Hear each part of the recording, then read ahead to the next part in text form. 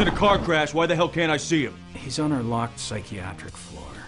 Sam has let the devil in, and now the devil will not shut up, and and Sam can't sleep, and Sam ends up in basically in a mental institution. Sam, I'm gonna find you help. Dean hears about a healer. Goes by Emmanuel. First started hearing about him a couple of months back. How he was healing the sick, curing the crazy.